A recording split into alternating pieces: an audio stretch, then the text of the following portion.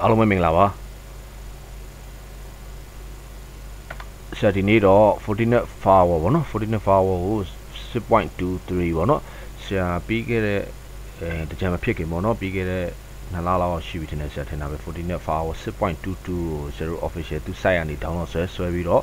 ဆရာတို့ ESA မှာ run ပြတယ်ပေါ့နော်ကဲလို့ကိုမှ ESA ရင် server မရှိဘူးဆိုလဲကိုယ့်ကို VMware workstation မှာ run လို့ရတယ်ဆရာပြတဲ့ tutorial ကြည့်ပြီအခုကတော့ EVE တွေပေါ့နော်ဆရာ Fortinet Firewall 6.23 commute email ပေါ့နော်အဲ email အသစ်လေးဟိုဆရာစမ်းကြည့်တာအဆင်ပြေတဲ့အတွက်ဆရာအခု EVE ကိုဆရာထည့်ပြီးတော့သုံးပြပါတော့တကယ်လို့ EVE ထဲမှာ lab ဆန်းတဲ့လူတွေကFortinet Firewall version အမြင့်ပေါ့နော်6.23 ကိုဟိုဆန်းလို့ရအောင်ပေါ့နော်ဆရာအဲ့ဒါလေးကိုကျွန်တော်တို့လုပ်တခါလဲနော်အဲ့ဒါလေးတင်ပေးလိုက်နော် Okay ကြည့်အောင်နော်ဆရာ tutorial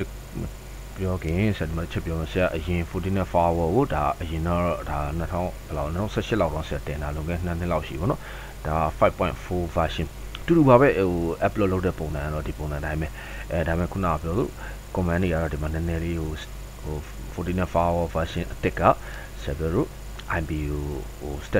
static move change ပြရမှာနော် auto DHCP နဲ့ပါလာတာပေါ့နော်နည်းနည်းလေးပဲကွဲပါတော်တော်များများ command တွေတူပါ Okay ဒါကတော့ဆရာခုနကဟို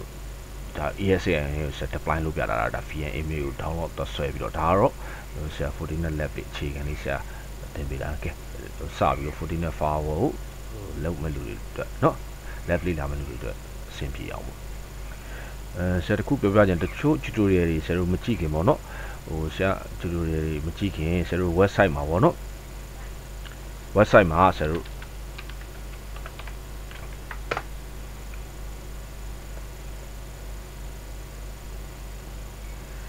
ဆရာတခါကျရင်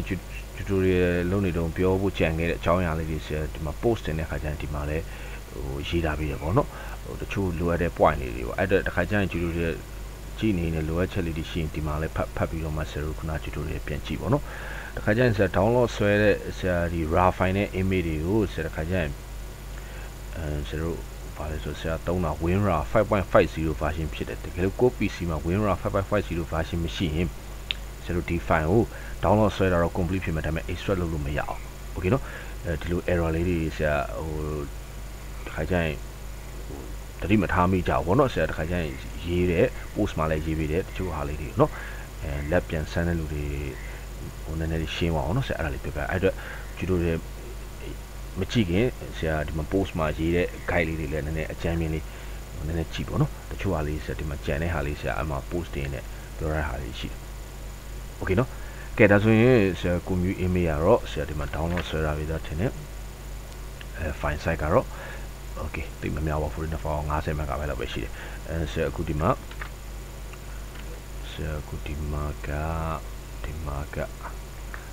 okay ဆရာဒီမှာ EVE ဆရာနော် run ထားပြီးသား IP ကတော့ 5.155 ပေါ့နော် okay ဆရာခေါ်လိုက်မယ်နော် 5.155 okay ထုံးတဲ့တိုင်းဆရာတို့ကအဲ့ email ကိုဘယ်လမ်းကြောင်းမှာသွား upload လုပ်မယ်ဆိုတော့ဆရာတို့ root အောက်က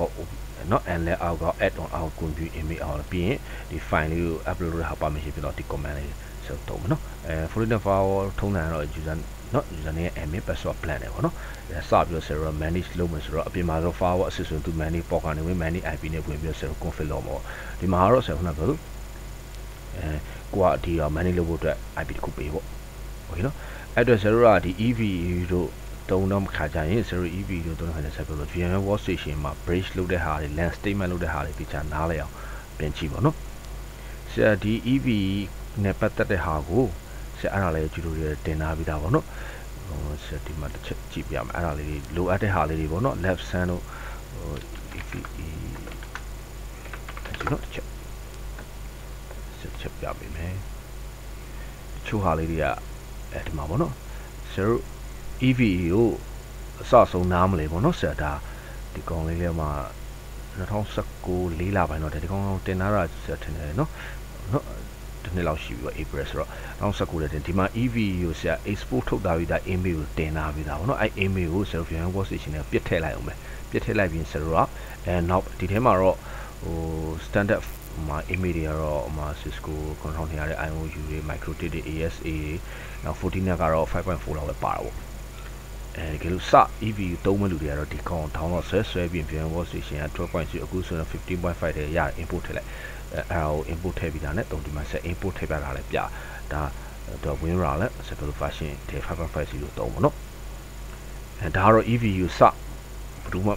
မရှိသေးတဲ့လူတွေစသုံးမှဆိုဒီကောင်သုံးပေါ့နော်တကယ်လို့ကိုယ်မှ EV ထိုင်ထားပြီးဆိုဆရာ email download ဆွဲပြီးတော့ခုနက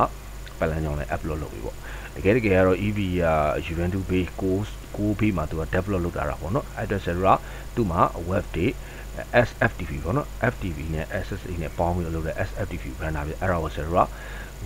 ဒီ FTP client application နဲ့ login ဝင်ပြီးတော့သူ့ရဲ့ပတ်လန်းကြောင်းဒီပတ်လန်းကြောင်းတွေကိုဆရာတို့ထည့်ပေးလိုက်တာโอเคเนาะဒါကတော့ဆရာတမင်တက်ပြန်ပြောပြနေတာအခုမှ lab ပြန်လုံးမဲ့လူတွေကဒါလေးသိအောင်ဆရာခုနပြောလို့ EV ဆိုတာကိုမသိရင်ဒီမှာပြန်ကြည့် inserter ထည့်ထား input ထားတဲ့ထည့်ထားအစဆုံး OS တင်ထားလေးရှိတယ်ဆရာဟိုတော့ဖနာဆရာတို့ကျတော့ခုနောက်ပိုင်းကဂျင်နဲ့သူရဲ့ဆိုင်တော့ဒီကောင်ပို့သဘောကျပါတော့ဘာဖြစ်ဆိုတော့ lab ဆန်းမှုအတွက် email တွေ firewall email တွေ router email တွေဒီထဲမှာပြစ်ထည့်လိုက်တာနဲ့ကောင်ကလေးတော်တော်များဆန်းလို့ရဒါပေမဲ့တော့ requirement တော့ခု RAM ရဲ့firewall image ပေါ်မူတည်ပြီးတော့ run usage လို့တာပေါ့နော်โอเคเนาะအဲ့ဒါ EVU တကယ်လို့မရှိသေးဘူးဒီမှာတကယ်လို့ down ပြီးတော့ဒါပြန်ထည့်တာအစဆုံးတင်တာမဟုတ်ဘူးတင်ထားပြီးသားဟာကိုဆရာ export ထုတ်ပြီးတော့တင်ထားပြီးသားเนาะနောက်ပိုင်းကိုဆက်ဆမ်းမဲ့ image တွေလောက်ပဲထပ်ထည့်ရုံပဲပေါ့နော်โอเคဒါဆိုရင်ဆရာတို့ခု run လာပြီးတော့ဆရာတို့5.1.5.0.1 ဒါဆို upload လုပ်အောင်เนาะလိုအပ်တာလေးတွေပြောခဲ့ဒါဆိုရင် upload လုပ်ဖို့တက်ကို file စီလာကိုဆရာဖွင့်လိုက်ပိုင်းစီလာဖွင့်ပြီးဆရာ upload လုပ်တဲ့ခါကျရင်ဆရာတို့ဒီမှာ site manager ထဲတွားပါတော့ဆရာဒါကတော့ EV ဆရာမှာဆရာ IP က 155 လားချက်ပြန်ဆက်လိုက်ဟုတ်တယ်နော်155ပဲဟုတ်ပြီ155ပဲဒါဆရာတို့ရဲ့ဆရာသုံးတာနော် protocol ကတလား SSA နဲ့ FTP နဲ့ပေါင်းလုပ်တာအဲဆိုရင် port ကနော်ဆရာတို့FTP port မဟုတ်တော့နော် SSA port နဲ့တွားမယ် port 22နဲ့တွားမယ်နော်ဒါ password လေးထည့် okay ဒါဆိုရင်ဆရာ okay လေးလိုက်ဒါဆိုရင်ဆရာဒီမှာ EV ကိုတွားမယ်ဒါဆိုရင်ဒီထဲကိုရောက်နေနော် root အောက်ကဆရာတို့ဘယ်တွားမယ်ဆိုတော့ OPD အောက်ကနော် nlet အောက်ကဆရာတို့add on ပေါ့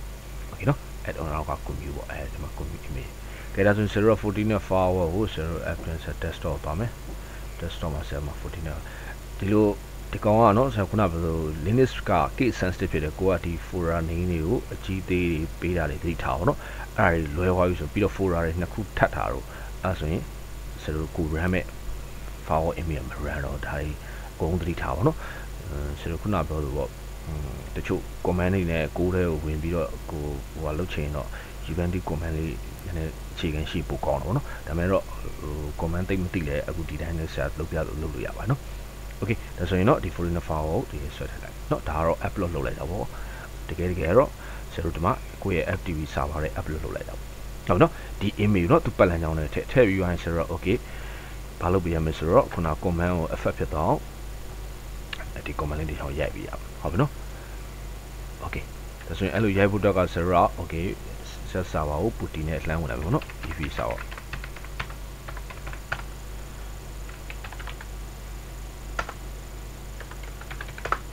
ကဲဒါဆိုရင်ဆက်ထည့်လိုက်မယ် okay နော်ဒါဆိုရင်ဒီ command လေးထည့်ပြီးလိုက်ဆရာတို့ okay ဆရာတို့ထည့်လိုက်တဲ့ image ရောက်မရောက်တော့ကြည့်ပါဦးနော် okay ဒါဆရာတို့ lab ကိုဖွင့်ထားပါဆရာတို့မှာ add node ပေါ့နော် node ထဲမှာဆရာတို့တော့ကြည့်မယ်ဆိုရင် okay 40net 40k ပေါ့နော်ဒါကတော့အရင် file အဟောင်းဒါ file 6.23 ဖြစ်ပါတယ်နော် okay 40net file ပေါ့ကဲrun 1k ပေါ့ okay ကဲဒါဆိုရင်ဆရာတို့ဒီဘက်မှာ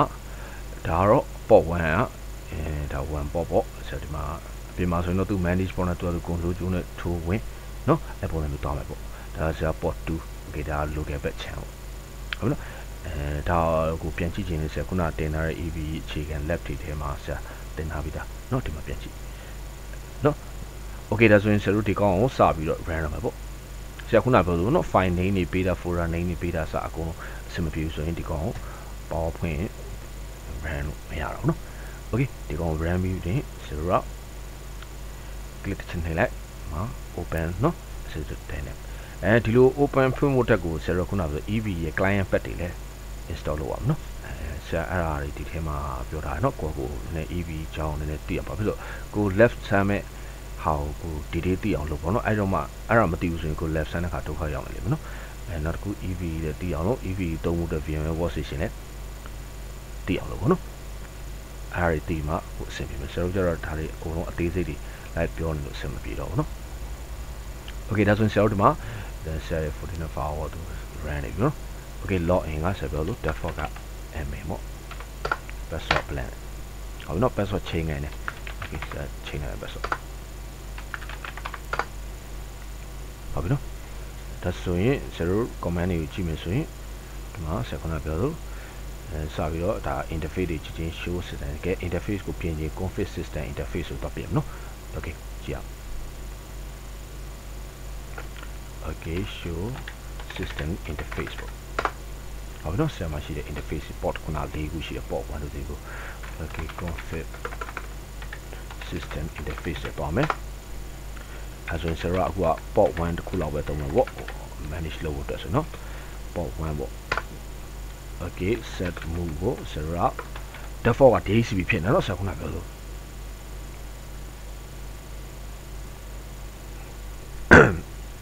sorry ဒါဆိုရင် static ကို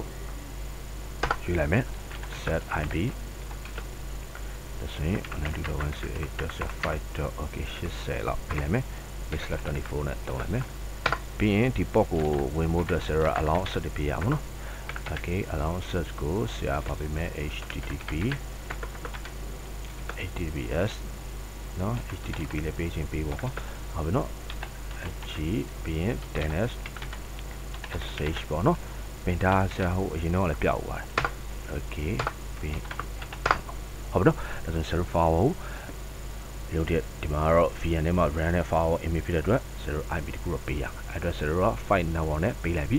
ဆိုရင် 192.168.5.15 oh sorry 5.80 နော် okay ဆရာ admin လက်စော်လိုက်ပေးတာလေ okay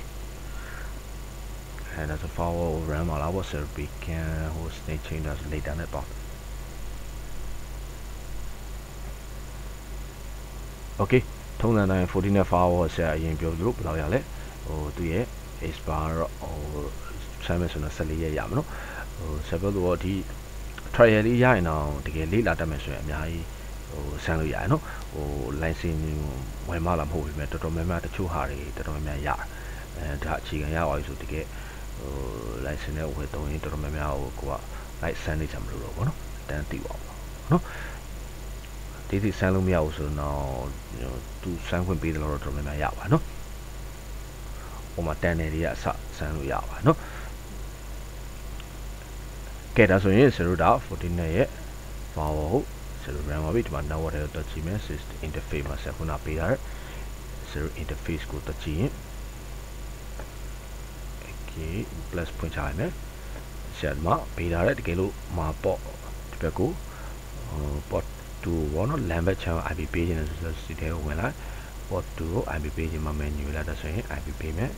ဒီလောကစေတော့မှာ 1.254 ပေါ့နော် 24ဒါမျိုးပေးခြင်းအဲသူကို SSH တို့ HTTPS တို့ pin တို့ခွင့်ပြုမယ်ပေါ့ဟုတ်ပြီနော်ဒါဆိုရင်ဒီမှာ interface ကို alias name တွေပါပေးခြင်းဥမာ LAN01 ဒါမျိုးပေါ့ interface alias ပေးရဟုတ်ပြီနော်ဒါဆိုရင်ဒါ LAN01 ပေါ့